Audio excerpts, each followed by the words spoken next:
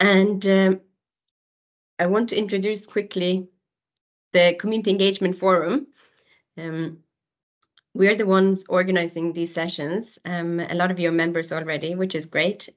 We're an online interagency community of practice on engaging displaced populations in humanitarian response. And our purpose is to share resources and experiences and guidance and challenges and advice on engaging communities in displacement response. And one of the ways we do that is through these monthly community coffee and chat sessions, where we discuss topical issues brought to us by the Community Engagement Forum members.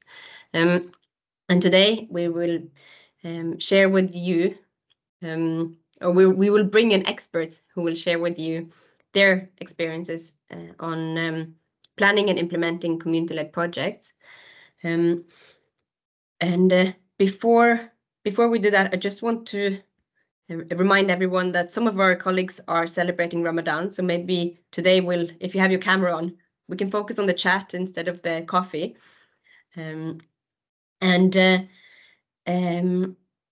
Also, I want to introduce Ruxandra from UNHCR's global CCCM team in Geneva, and she'll introduce this session for you. So if it's okay, I will hand over to you now, Ruxandra, and I can see if I can get hold of Walid.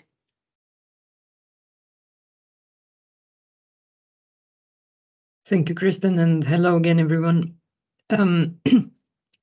I believe most of us know each other here, but if not, my name is Ruxandra. I work for the global CCCM cluster, and just to put things a little bit into context, as most of you may know, this session is part of the Community Engagement Forum, which is part of the global CCCM cluster.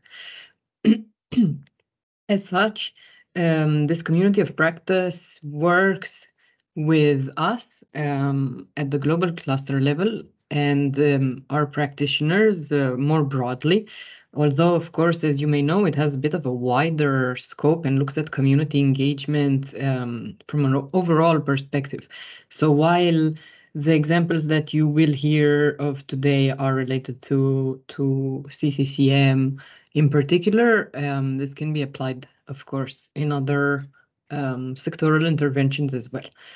But to bring it back to the CLP tip sheet and guidance, and to give you a little bit of background on the document itself and how it came about and what its purpose is, I would like to just thank also the colleagues that have worked on it. Its formulation was part of a wide consultation led by the Community Engagement Forum through Kristen specifically, with most of the colleagues present here today and some others as well, primarily practitioners. So while I am, of course, speaking on behalf of the global cluster, which is a coordination forum platform, a coordination mechanism, we're referring here primarily to the actual implementation of a participation mechanism that can be rolled out. Of course, one of the many, but a very important one that can be rolled out through CCCM programs. Now, the fact that we're discussing this is very important because community-led projects are one of the most difficult aspects or modalities of participation that we can do through CCCM, but it does have very specific dividends on community participation, but not just participation, actual ownership.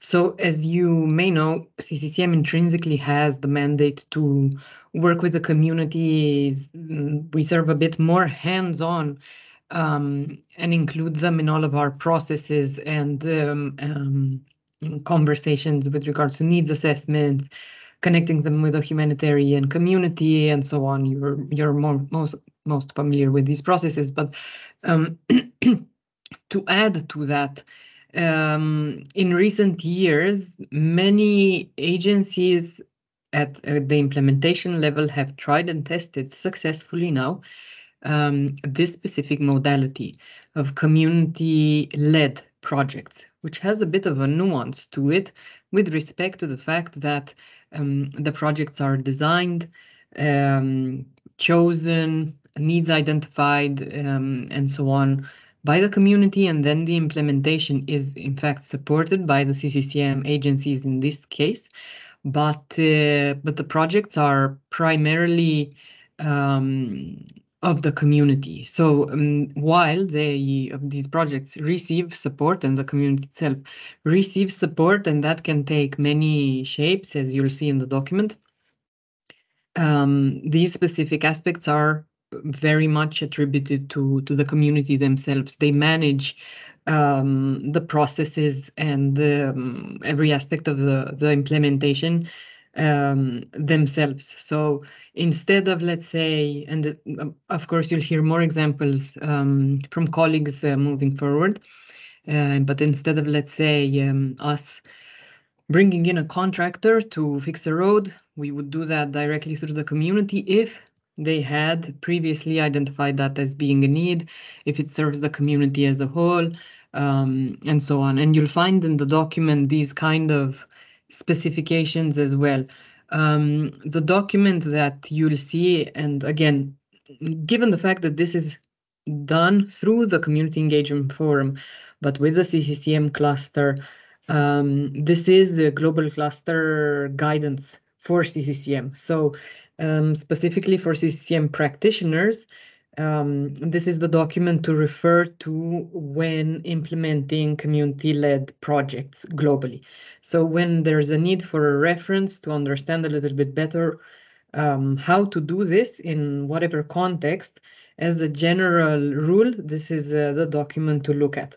Of course, Kristen will also mention this possibly, an additional very detailed document that touches upon this is the NRC community toolbox, community engagement toolbox, which participation, sorry, which also goes through all of these aspects and many others as well. So these two documents look at different aspects, but for the CCCM cluster globally, and again, implementing agencies, this would be the reference document. So I'll just walk you through a little bit what it contains.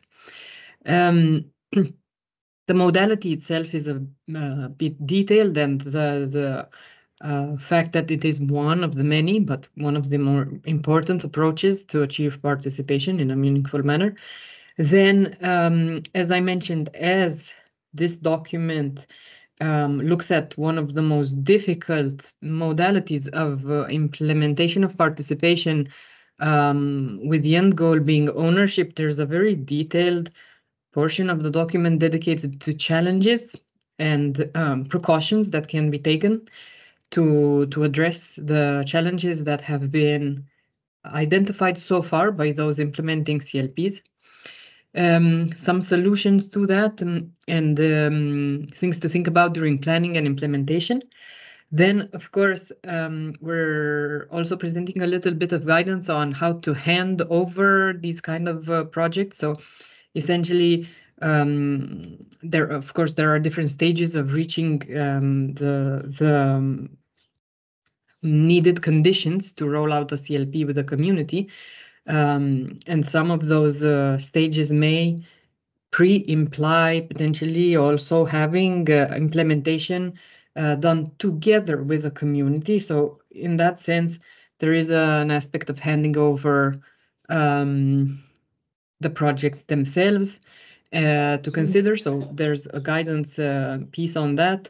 And of course, then transferring assets to the community. So the document looks at very particular technical aspects to consider. Then, of course, measuring impact and sustainability are also discussed. Thank you.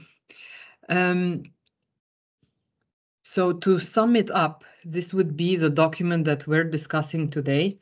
Again, as mentioned, the content of this global guidance now has been formulated by practitioners because we have seen that in recent years there has been significant implementation and the usage of this modality. Now, it can take many forms. It's a very versatile type of approach.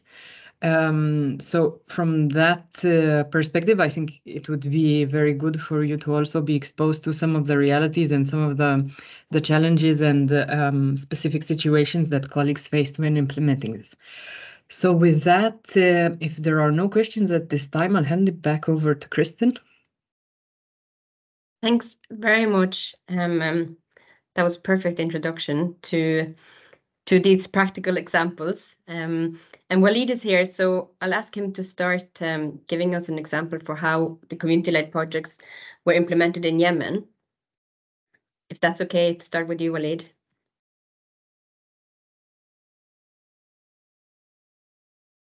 Thank you so much, Kristen. Apologies, I'm in transit now. Apologies for being late. This is the second time I'm invited to speak in this forum. I'm very happy to be here again. So the last time we discussed overall the guidance that we did in Yemen, and we touched very lightly upon how the projects were implemented. This time, to give you an example and contextualize things a bit, as Roxandra said, this is a participatory approach to doing projects by handing over the actual executive and implementation aspects of the projects to the community. So both the decision making, the identification, but also the implementation through cash for work modalities, and etc. And one of the projects, and maybe to touch upon the main issue we have in Yemen, which is HLP related and disputed ownership of land. Many of the projects that we've done in Yemen relate to site improvements, so ideas that the community brought forward to improve their shelters, latrines, accessibility in the site, etc. One of the projects was to improve transitional shelters that were put in place by shelter partners a while ago, and to reinforce them with metal sheets to be more flood resistant. And this was brought up by the community again. It was piloted by one person in the community. It was already tested for that site, and it was in southern Taz. Now the partner has agreed to fund the or to provide support, material support, and an engineer to also support with the technical aspects related to design, and the materials were procured, etc. And this was already discussed with the landlord, but the issue came later about disputed ownership, and another owner of the land has stopped the project. Now the project was implemented in a small plot of land that was owned by one of the landowner, but stopped in elsewhere. And this was not like a unique issue that came to our attention. It was something that happened over and over again. And a way we're addressing this is basically looking with HLP at due diligence. So in 2022. We developed a due diligence for anything that relates to works in sites related to building things, putting structures there, or rehabilitating things. And luckily, that was also something that Shelter was doing in guidance to their partners for transitional shelters in one governorate in Marib. So we kind of adopted that and harmonized it across the board. So right now there are like 8 simple steps that are done by our partner in support of the HLP to give us the green light whether we can do a community-led project or not, or in general any structure in the site. So over back to you, Kristen. Sorry. No, great example. Thank you, Walid. I have questions, and I'm sure other people have questions, but I think we'll just hear from our different experts, and then we can open the floor afterwards, if that's okay. And Henry, I have you next on my list. Also, can you please turn on your cameras, not just the speakers and myself, but everyone who can. It's really nice to see faces. And also for the recording afterwards, if it's only me, that's all they will see throughout the whole session. And I think people like some diversity. Thank you, guys. Please, Henry. Thank you. It's good to actually have faces, actually. I didn't know Namir was actually on the call. Hi, Namir. How are you? So I would be talking about a few of my experience. I would also start with the tip sheet. For me, right now, the tip sheet came in handy because I recently moved to Somalia, and I was actually focused on trying to implement CLPs in Somalia with IAM Somalia, and I had to develop a guidance document. I took heavily from the Yemen guidance document, and I also annexed the tip sheet because one of the complaints that came up from the team was about lack of having tools or guidance documents, and also having a step-by-step checklist to implementing a CLP. So when I started developing the guidance document, I was really happy to see something else, the Yemen guidance document and also the tip sheet in terms of discussing the challenges, how to mitigate those challenges, and also asset transfer. If you work with IOM, you know there's so much RMU issues with asset transfer, financial transfer. I'm still trying to bottleneck, but it was really easy, helpful to have a tip sheet because annexing it to the documents was helpful to the team and also to explain to us.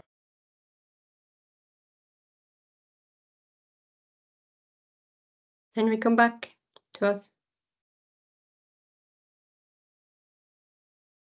Henry?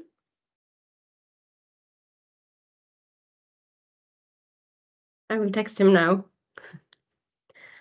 I'll attack him in several media outlets. Oh, Can you hear Henry, me? you froze. Yeah, you froze a bit, but you're with us again now. You were with us.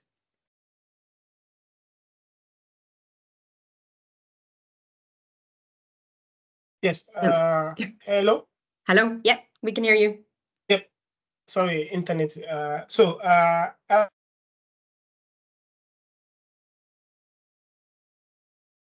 think it's still giving you a challenge. Henry? Give me a second. Okay. Give me a second. Let me try to switch my internet. No problem. In the meantime, I shared the tip sheet that we're referring to in the chat, and nice to see you, Walid. And also, there's a lot of links to relevant resources like the Yemen guidance that Henry is referring to, and NRC's toolbox, the community coordination toolbox. All those links are in the tip sheet. And currently we have the tip sheet in English, but there's the final touches now being done on the translations into Arabic and French as well. So we'll be able to share that soon. Okay, I'm back. Let's try this. I try to switch in. Let's try it. Internet. Yeah. Okay. So the tip sheet was really useful for me. I've not solved all my problems. I'm still trying to solve my problems with IOM, but I would figure that out. But having done CLPs in Nigeria, in Sudan, and now trying it in Somalia, it has been great to have a reference document for people starting new. When you talk about community engagement, when you try to talk about empowering the displaced for decision making, it's always quite helpful to have these documents to reference. The community coordination toolkit, when I was in NRC, that was my go-to toolkit actually. I still use it now for problem solving, problem identification. So it was really easy for me to fall back to those tools. In terms of when we were in Nigeria, when we were doing CLP with skill acquisition for women, and we wanted to develop a training module for them in tailoring, in tie and dye and other skill acquisition. It was difficult to explain to finance department on capacity building and asset transfer, and also developing an SOP. The CCT tool came in handy there to develop an SOP, to train the team on issue of capacity building. So it's basically very useful to have those templates, those tools, and the tip sheet. Also in Sudan, when we were working with youth groups in building a safe space, a center for them to have coordination, center for them to learn skills. It was also useful to train my team. And it's also useful for asset transfer because we were supposed to build and transfer this asset, this youth center, to the youth when I was in NRC in Sudan. So using this tip sheet would help actually. If I had the tip sheet then, it was because we didn't have the tip sheet then, but we had to work with what we could have. There was many challenges we faced, issues of corruption, trust, engaging stakeholders, because I keep saying it in different contexts, the level of participations are different.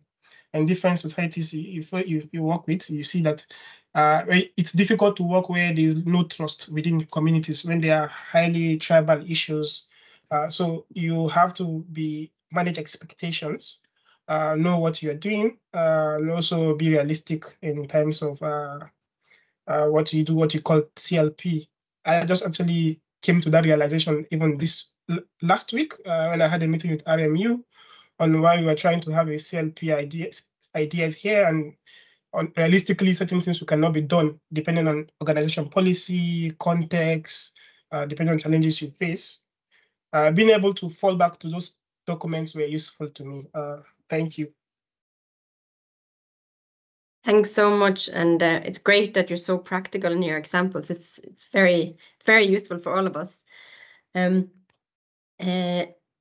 and Idin, you're in Mozambique, and you've also worked a lot with the community-led projects there. So I'm going to hand over to you guys.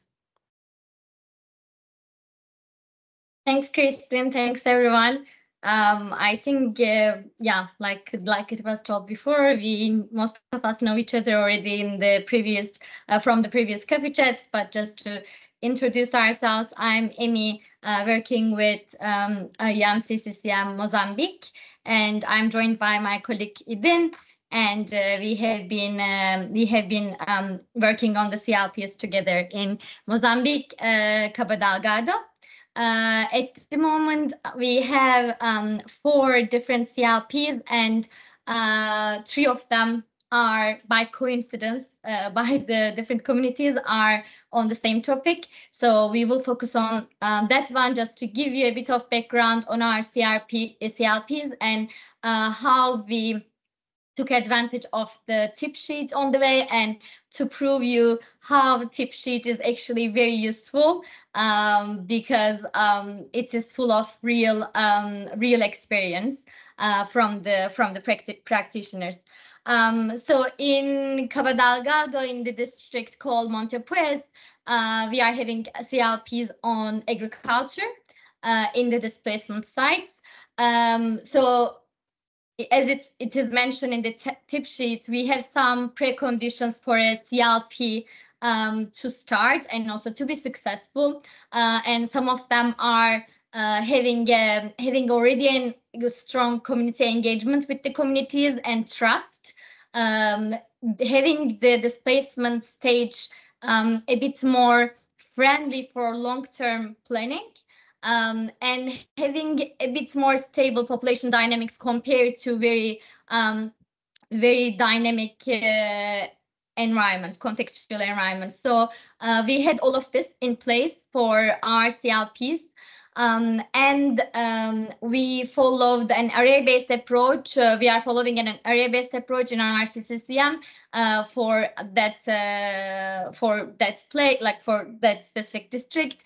And our selection committee actually consists of the community leaders, but also the representatives from women's groups, disability inclusion committees, youth committees, as well as host community representatives, which was really important. As also, again, mentioned in the tip sheets, we always need to have considerations for the host communities if the displacement site has some proximity to the host communities.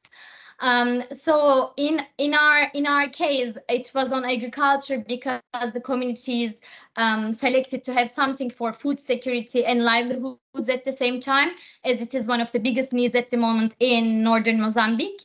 There were some active organizations responding to the needs, but specifically for those sites, they were not covered. So our CLP was a way for us to enhance coordination and communication with the clusters and bring some attention to the area on these topics. So there were some organizations that were happy to support the agricultural project from providing seeds and some other agricultural materials side. So it helped also strengthening the coordination in the area. And one thing that we highly emphasize in the tip sheet is that we need to evaluate and address preconditional challenges to start a CLP. And in our case, like Yemen, we had a huge HLP consideration to start with, because the land belongs to the private owners, and the private owners were claiming either the humanitarian assistance that IDPs were receiving, or some parts of the harvest. So in that stage, to identify the land that wouldn't lead further HLP disputes, we involved local authorities. And also to mention that one of the reasons why we choose this district to start CLPs was our already very much functioning relationship with the local authorities, which is a huge plus for a CLP to be successful. And in that stage, local authorities got involved, and they found the communities to identify a land that wouldn't cause an HLP issue. And they were also very helpful in terms of identifying any other potential problem that can be that can happen, and putting measures in place to avoid those. Now I'm gonna give the floor to Idin to continue. Thank you. Following what Amy was presenting. So in order to mitigate the risk of tensions and the conflicts, we actively involved those communities and allocating them 120% of the lands and the system to them. Additionally, the host community representatives were integrated in the management committees to ensure the inclusivity and representation. So in order to overcome the barriers to engagements, a special consideration was given to the marginalized groups, such as persons with disabilities and the elderly. So their involvement spanned from the initial identifications and implementation of issues to also implementation of the activity. In allocating land, we ensured the proximity of for ease access and the convenience. So for ensuring the CLP sustainability, to foster the sustainability with the CLPs, we provide them technical trainings and encourage them to reserving some parts of the production so that they can produce the next seasons. and we collaborate also with the local authorities and the experts. Additionally, the community took ownership by demarcating the land, cleaning, and preparing also the land by themselves. Yeah, one of the main purposes for us to have a CLP that can be self-sustaining after our involvement with the project ends. That's why we really gave a big emphasis on sustainability. So everything that we have mentioned here, starting from the deciding how to start a CLP, involvement of the local authorities, involvement of the host communities, potential challenges like HLP, involvement of the disadvantaged groups, all of them, and sustainability of CLPs, all of them are mentioned in the tip sheet in a very practical way. For anyone who is interested in starting a CLP to identify potential challenges, to mitigate them before taking an action, and also challenges that can happen during the CLPs themselves, and how to mitigate those as well. This is from our side. So Kristin, over to you. Thank you. Thanks so much. It's super useful to hear how you are addressing the challenges and preempting them as well sometimes. I see Mika is here. This is great. We weren't sure you could make it, Mika. I'm going to hand over to you as our final expert before we'll open the floor to the rest of you and your questions. So that's my dog. Thank you. Thank you very much, Kristin. Sorry, I can't put on my camera where I am. The internet is weak. So when I'm coming in, can I also then bring in the issues from Nigeria as well? So that I can make my contribution at once? Please do.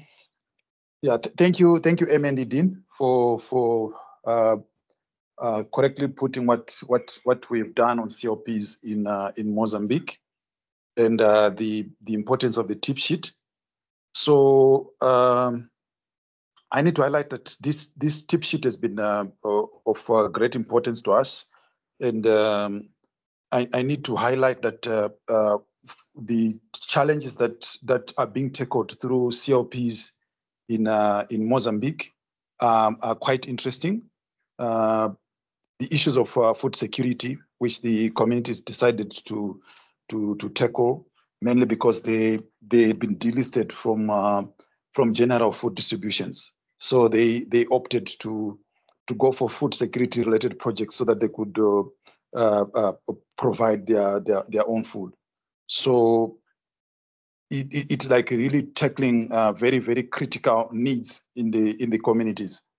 And I need to highlight that stakeholder mapping came out very, very important for the CLPs in Mozambique, because in tackling the challenges that the community had identified, most of the issues that were being dealt with were beyond CCCM. So the actions that came out from the community plans, action plans, they depended on other stakeholders. So from the government side, we needed support from the agency that deals with land, called STPI. So we had Idin teaming up with STPI in terms of identifying the land, demarcations, and also ascertaining land ownership issues and making all the negotiations. Then, as Amy has rightly put, the issue of the food security cluster as well. So they came in handy as well in terms of linking us with a partner who could provide the inputs. And we also had a government agency called SIDAE that provided the training on agriculture to the communities.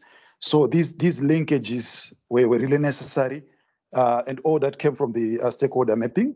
So I think it's a very important step that we need to do to really map the stakeholders so that we can have projects that succeed.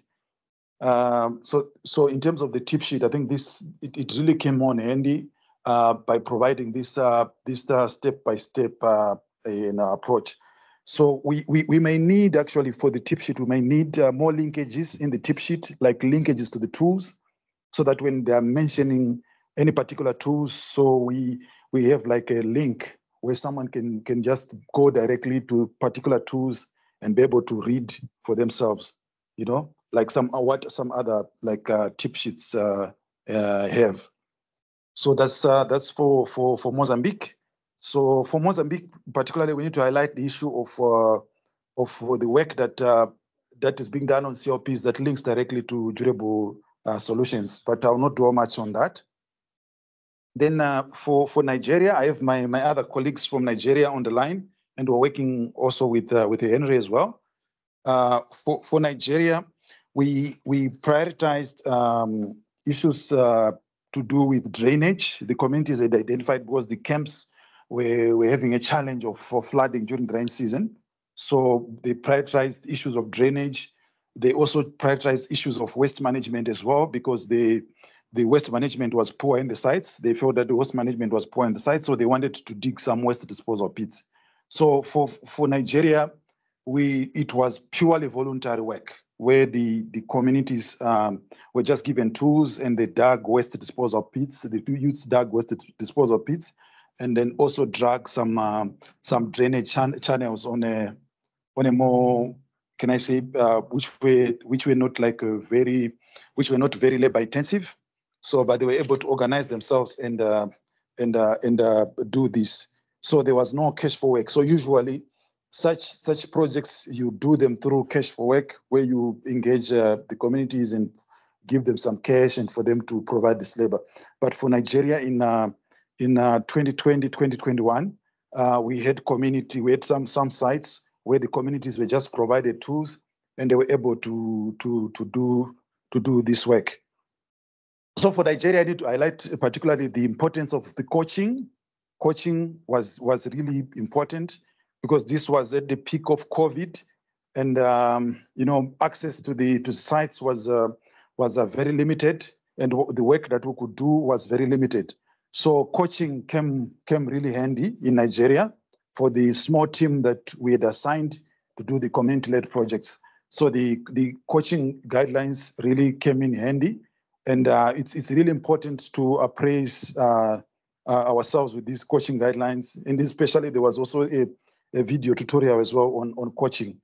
So I think all these resources need to be referenced in the tip sheet. So there's need for someone when he's going through the tip sheet, then to be able just to be linked directly to all these resources.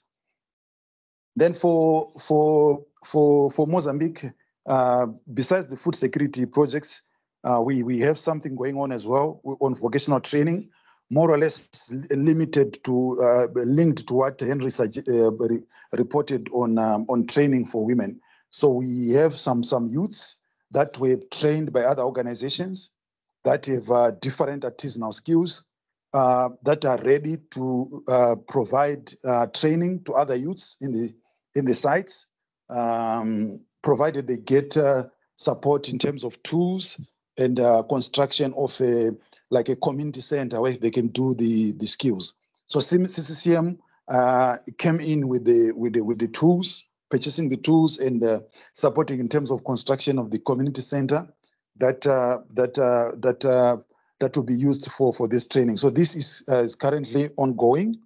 So we'll be able to share the results of this after we've implemented it in 2 or 3 months' time. So we need to highlight that in all this, it's a voluntary as well, and rather than being in a case whereby you have to take someone to a college where they go through vocational training and you have to pay the teachers, you have to pay the transportation and all that, and lodgings probably for people if the vocational facilities are not close to the site. In this case, we have the IDPs training each other in the site, utilizing a training that they were given by another organization. So all these are also linkages in terms of the nexus as well, because we are linking up with the partners that are working in development, whilst we are working in humanitarian, and we are bringing all these interventions together. So we have a partner working in vocational training, which has provided a training, and we are augmenting that training, replicating that training. And the same applies even for this food security as well project. It's these linkages as well around the nexus and the partners that are working in different sectors, and then we are harnessing all those capacities, and then using them to benefit the community. So this is one of the approaches that we've adopted, and I'm sure Amy has got a lot to share on that, because there are so many opportunities around the community projects that would need to give, so that we can address most of these challenges that are in the communities. Thank you. Thank you so much, Mika. I'm taking a lot of notes. It's brilliant points on all the linkages, and both with the development and the local partners and the nexus, and I also made note of the tools that you want links to in the tip sheet. So thank you. I'm going to open the floor for people who may have questions to any of you. You can unmute yourself, or you can raise a hand, whatever you're comfortable with. Please go ahead.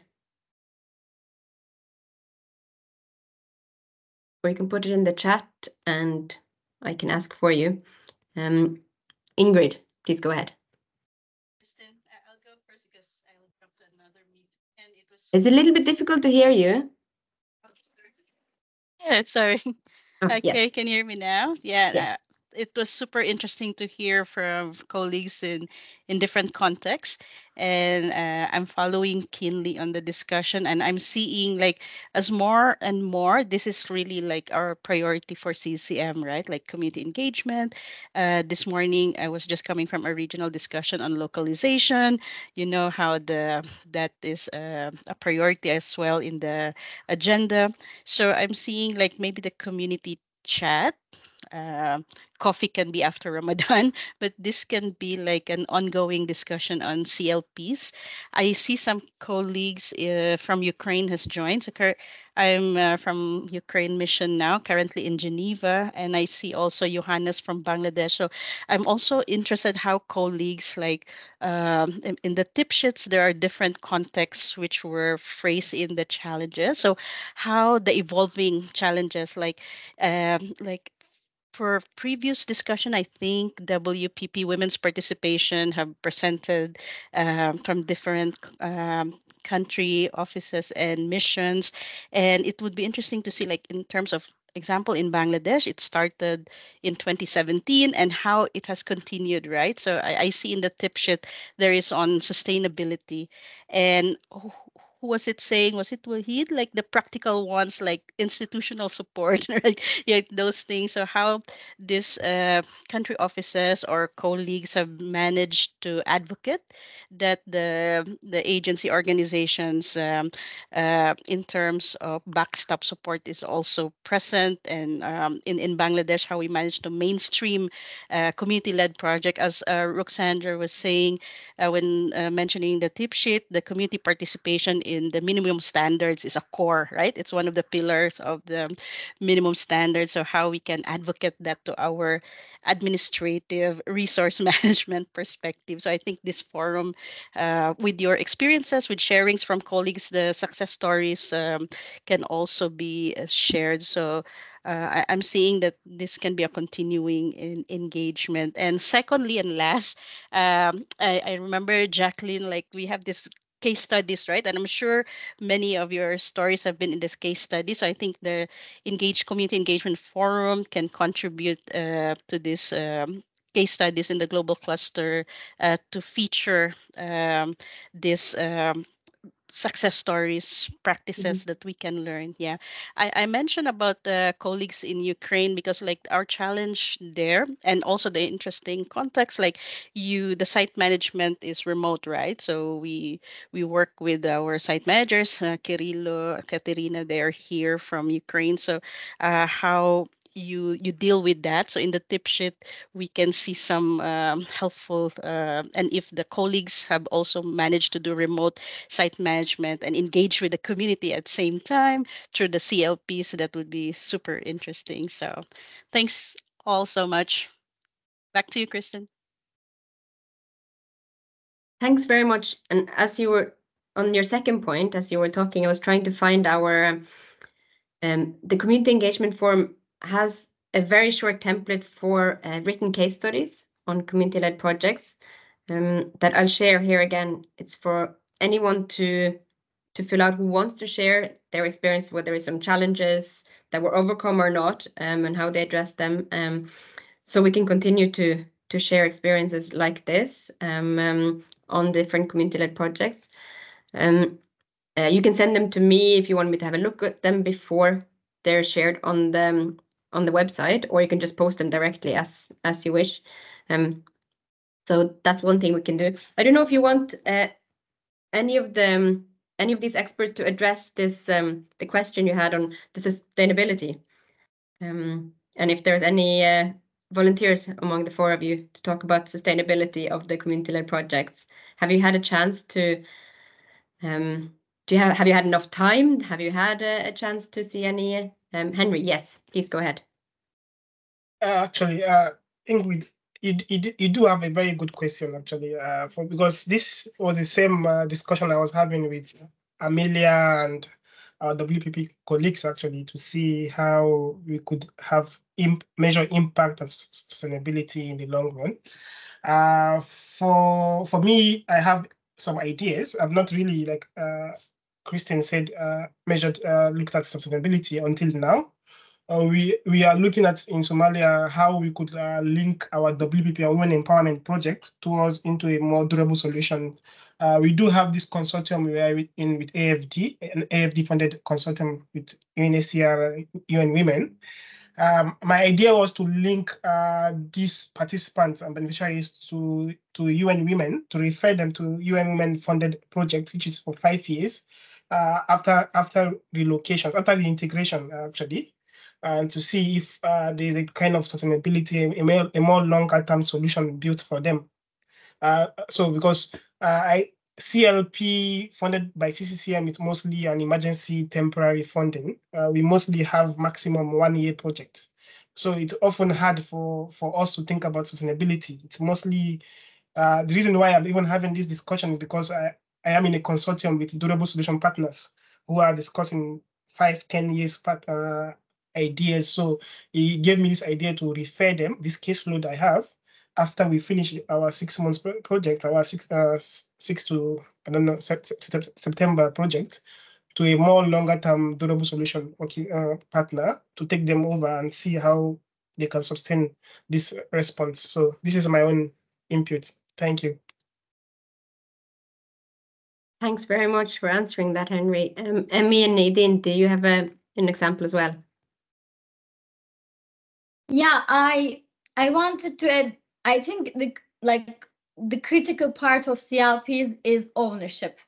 How you make the communities really own the project is very much linked to the sustainability of the project. And I think one thing to differentiate is having a project more community-based is different than having a community-led project. These are, I think, two different things that also we should differentiate conceptually. Because in CLPs, what we want is not only having the community voice, but rather communities to have the full ownership and full leadership of the project, which sometimes might include failures. It cannot be all the time success, but also making communities get ready for these failures and how they can go through these failures is, I think, is a very important part of CLPs.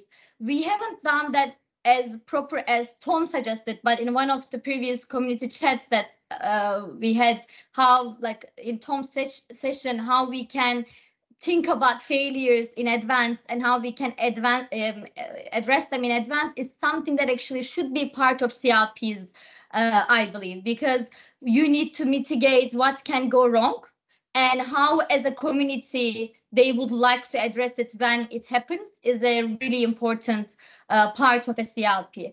And I guess we are talking about it in the tip sheet, I think, quite a lot as well. CLPs need flexibilities from the organization side. Sometimes it can go beyond the project timelines. It can go beyond the project budgets. It can go beyond what you are going to report under an indicator, or unexpected things can happen. For example, in our youth project that Mika mentioned, youth CLP project, the initial idea that the community decided to build the centers for production themselves, which was really positive for us because it's very like high ownership, sign of high ownership.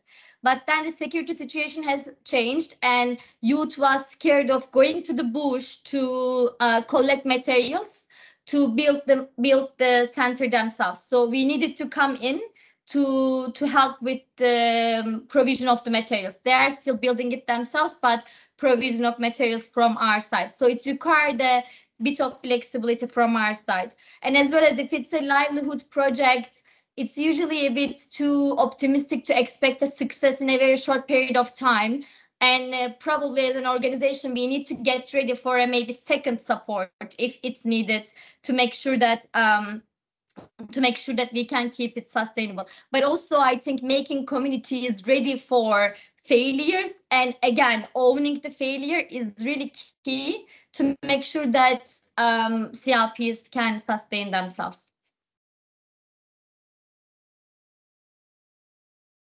Thank you. Thanks. Very well said. Do anyone else have any questions for our experts here?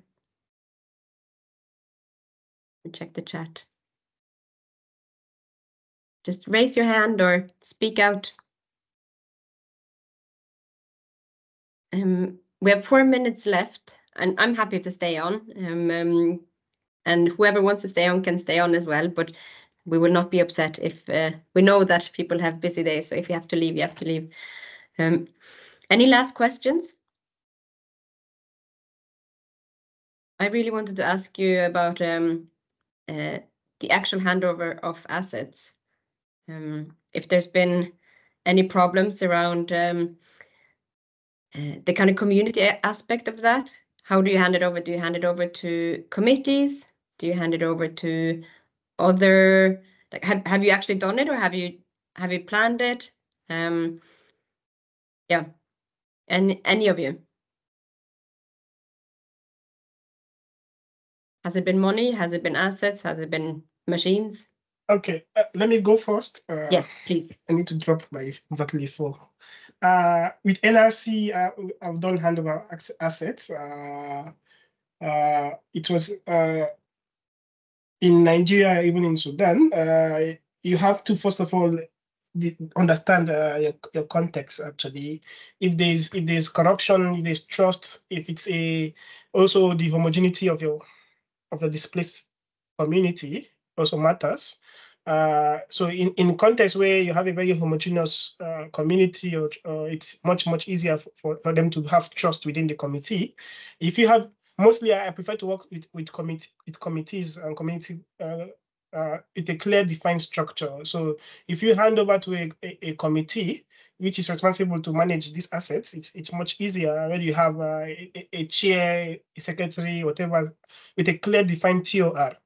When you have a clear defined TOR and an SOP and a donation certificate, and also looking at each organization's policy, it's easy. So in Nigeria, we donated assets. In Sudan, it was the building we built. We rehabilitated and built. So depending on organization policy, the value of what you're donating, so there are different levels to these things. So it's quite you have to understand your context. Why, if you are working in a context where it's very divided, it's difficult actually. Here right now in Somalia, even though we have the committee, we are trying to work with local authorities to endorse the committee because of dispute, we are trying to transfer risk from IOM if there's a dispute, because we are trying to donate certain materials, cash for rehabilitation, and also cash to have to set up a sport competition. So we are having a TOR, we are having several documents according to RMU's rules, and also bringing in local authorities to be a stakeholder in it. And in case of disagreement, in case of any issues, the local authority could step in. Yeah, they have to endorse the committee. The committee have to be a member of the committee and also have a clear responsibility. Thank you. Thanks, Henry. Does anyone else want to add? Walid, yes. So Walid wants, yeah, go first. So Amy, go. I can wait. Okay. Just wanted to add, Henry, yes, usually handover is, and like in any project, is done to what they call the senior user, or the people who will actually benefit from the project. And it's just for us in Yemen also, we have discussed this with partners, and we like learning from experience. It's usually most beneficial to think about handover at the initial stage of planning, because most of the projects are usually to improve an existing service. So it might be related to water, in which case we need to ensure that authorities that are responsible for maintaining some of the supply of the water to this project have to commit to continue doing it.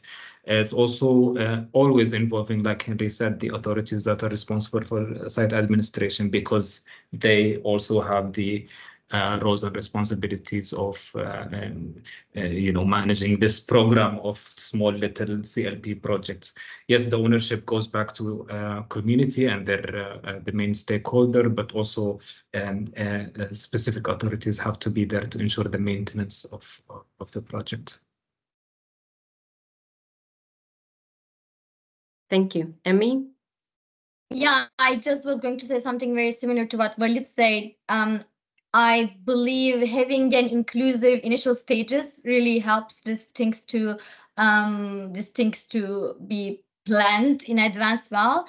Like he said, having local authorities initial stages buying the having their buy-in in the project, but also making sure that the project is inclusive of different groups in the community, not only serving one community, which is sometimes challenging for some certain CLPs, but being as inclusive as possible, having different disadvantaged, marginalized groups, but also sometimes one risk that I think is associated with that, when we focus on marginalized groups way too much on a CLP, it sometimes might lead to further risks for this group, or even tensions within the community. So that's why understanding the context is very, very important. But being as inclusive as possible in the initial stages definitely help, I think, these things to be mitigated in the later stages. Thanks a million. There's another question here in the chat. It's Toshev Magdalena. Yes, do you want to ask it directly? Yes, thank you. Thank you so much. And it's really nice to see familiar faces, but also to meet you all. Thank you for the amazing opportunity and also presentations. It's really helpful to hear from you all. My question is basically if you have any examples with community-led projects that are implemented through microgrants, basically directly providing specific small grants to the communities in specific structures that you either have implemented or you have the technical knowledge to also to respond on that. Just asking because we are also in a current stage of similar implementation here in Turkey in the earthquake response, that we are similarly implementing community-led projects through direct implementation within IOM, but also with the local partners. And it is really helpful to hear from you these wonderful examples that are really insightful. And that's why I wanted to ask, because we are considering also this microgrant perspective and modality, since it is something that it has been already implemented, but I wanted to hear also from your experience, if there is anything that you could suggest, or you have something specific in mind. Thank you. And I don't know if it is very clear. It is clear, or you need a bit more to elaborate on the question. Thank you. Henry had to leave us, but Walid and Emmy and Mika, if you're still here, do any of you have? There was another practitioner who was saying that in Syria we've implemented community-led projects related to vocational training and startup micro grants. It's Dubel Tamam, so maybe you can answer this question. Yes, thank you so much. This is Tamam from the CCCM cluster in Syria. Yes, we have implemented these projects for implementing the community-led projects related to the vocational training, and also after that with the startup and micro grants to the participants. We may have a bilateral meeting while both, that operating from Turkey, and elaborate more about the project and the results. Thank you. And then you can use that case study to the case study template to share with the rest of us your experiences, because we also want to hear about it. Sure. Mika, you raised your hand. Oh, and then Emmy. Yeah, in terms of the of micro grants, I think I would also advise Magdalena to get in touch with the IOM community-based planning team. So they do a lot of that, these community-based micro grants. So after going through a community-based planning process, so it's kind of similar to community-led projects, though it's different. Like it focuses on purely development, like coming up with development priorities for a community and so forth. So if you get in touch with the TRD division of IOM, it should be Transition and Recovery Division of IOM. They should be able to share with you information related to that. The number of projects that were implemented by NRC, by IOM in Somalia, in Zimbabwe, Afghanistan, Iraq, so many countries that have implemented these community-based projects. But they really vary from country to country. And the process is more laborious, and you need the community to come up like with plans. You tell them the budget that is there, and you need them to come up with plans on how to utilize that money based on the priorities in their area, and you have to support them in putting like accountability measures for the money as well, to address issues of corruption. So you need to support them through the whole process, and also support them in terms of putting community-based monitoring mechanisms and so forth. So you need to support them on the accountability, putting in place community-based monitoring mechanisms for the project and things like that. Interesting. I hope it's helpful. Yes, it is nodding. very helpful. And yes, thank you so much for the responses. It is helpful. Yes, thank you. Sure. Yeah, I think it's something that we can come back to in the future as well, when people have more experience testing it out and see how it went for you. And we can come back to the Syria CCCM cluster as well and learn from their experiences. Emmy and Idin. Yeah, I will just quickly say that, Magda, by the way, it's really nice to see you. I will just quickly say that I think while approaching to CLPs, it's very important not to have a preset agenda, except the modalities like micro grants can be a modality, but it shouldn't be the purpose, because purpose should be identified by the community themselves. But if it's going to be the modality, it's really good that if it's really identified well, within its limitations, because I mean also organizational limitations and things to be careful about. And it should be really stated in the selection process, like to the selection committee. Also, that's something that we talk about in the tip sheet. We need to give the frame that we can work in very well to the selection committee for them to make a selection accordingly. So if you can only support a modality of microgrants, it should be really clearly communicated with them before they go through any identification or prioritization of the problem. But microgrants shouldn't be the end point, but the modality, because for CLPs, it should be totally up to the community what they want to choose. Perfect, thank you. Do anyone else have any questions?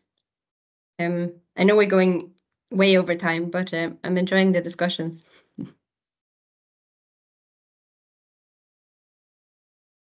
I will be following up with all you presenters on